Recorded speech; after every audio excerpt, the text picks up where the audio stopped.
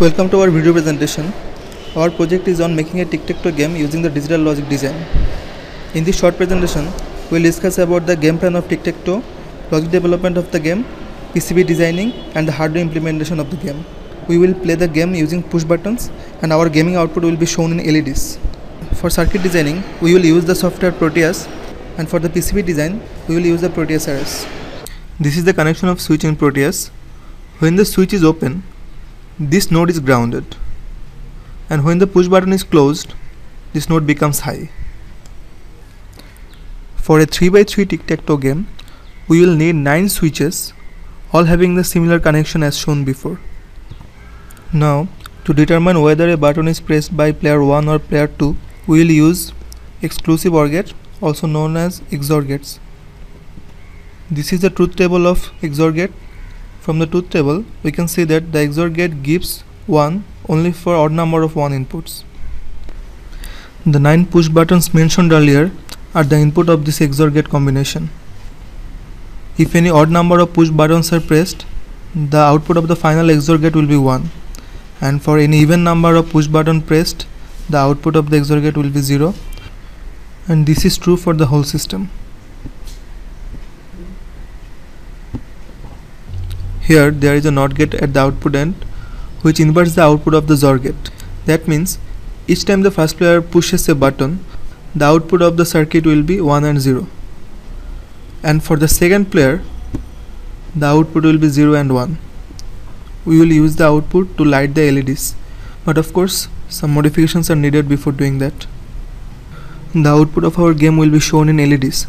Each LED should be capable of representing the both players. That's why bicolor LED is being used.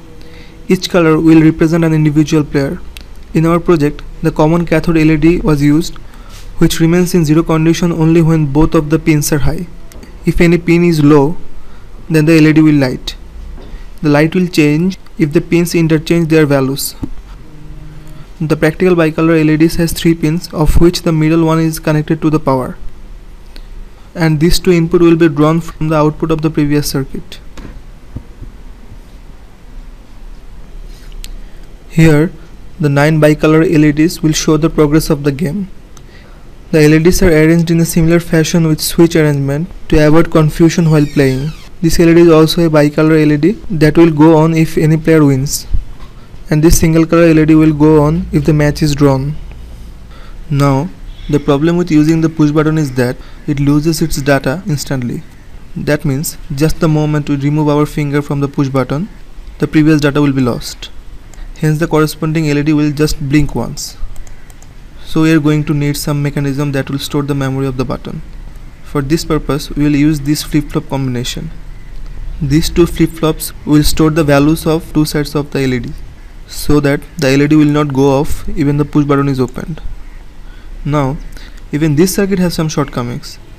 When this push button is pressed, this node becomes high, and these 2 flip-flops get positive edge of the clock, and hence they store data. Now what will happen if a button is pressed twice in a row? Suppose when player 1 presses this button, this LED will give red.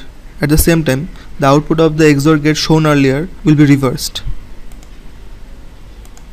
Now if player 2 pushes the same button, the flip-flops will get another positive edge and the light will change. This problem allows a player to cheat in the game. To prevent this problem, we will need yet another flip-flop which will store the memory that these 2 flip-flops have had their positive edge once before. This is the circuit for that.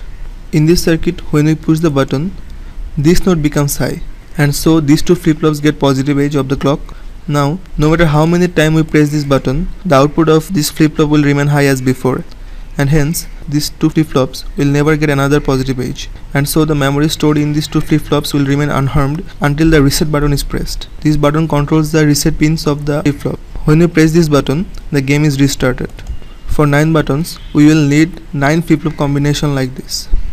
Again, the Xor gate combination mentioned earlier faces the same problem of losing data because of the push button. So instead of taking the inputs directly from the button, we will take the inputs from the flip-flop circuit. Hence these additional 9 Xor gates are used. These 9 Xor gates are connected to the output of the flip-flop.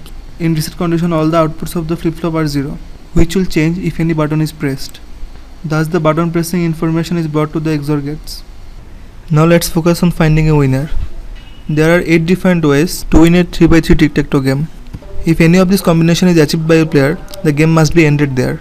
For this condition checking, we will need 8 3-input AND gates. This is the circuit implementation of condition checking. These 8 AND gates each has a winning combination as its input. Suppose a player wins a game diagonally. That means number 1, number 5 and number 9 LEDs will light. If we press number 1, number 5 and number 9 buttons, this AND gate gives 1 and thus the output becomes 1 and 0. We will drag this output to the winning LED. For 2 players, we will use this similar circuit twice. This is the total circuit for winning LED. These 2 condition checking segments inverted output will go to the side pins of the winner deciding LED. If this player wins, this inverted output will be 0 and the bicolor LED will show that this player has won. For a drawn match, a single color LED will be on. This is the circuit for a draw condition. In a drawn match, all the buttons are pressed. These 3 AND gates take the input of the buttons and this AND gate takes the input from the winning LED. If the match is drawn, the output of the both AND gate will be high. Hence, the output of this final AND gate will be high and this LED will go on.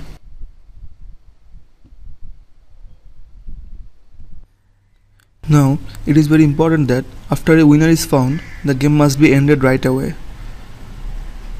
That means, when a player wins, the remaining unpressed buttons should be blocked from interrupting the system.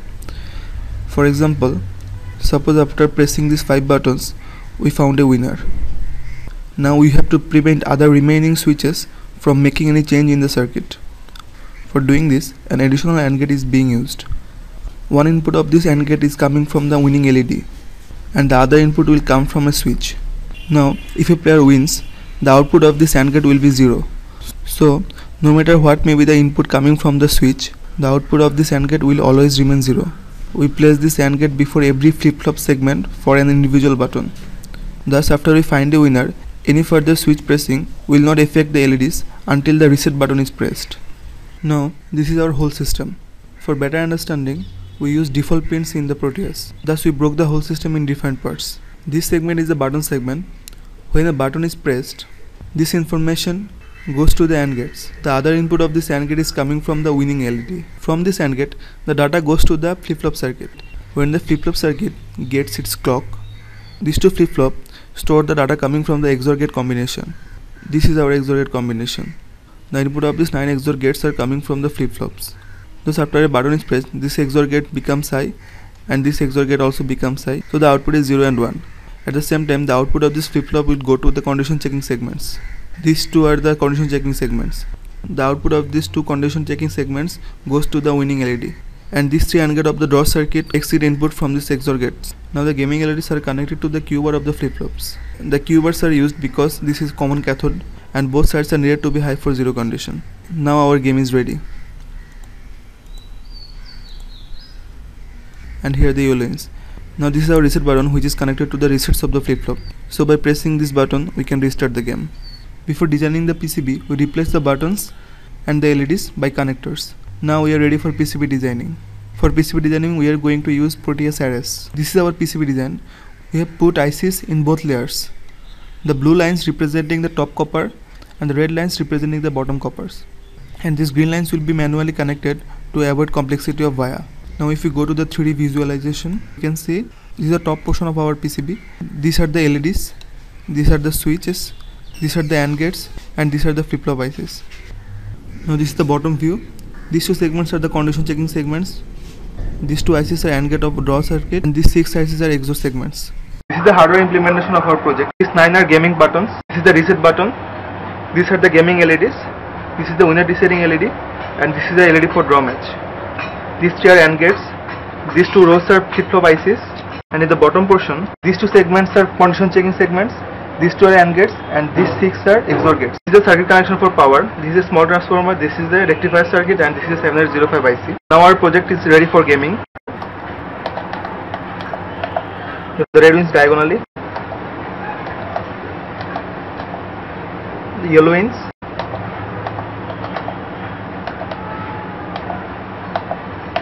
This is a draw match. That was all. Thank you for your patience. If you have any further query, you may contact us.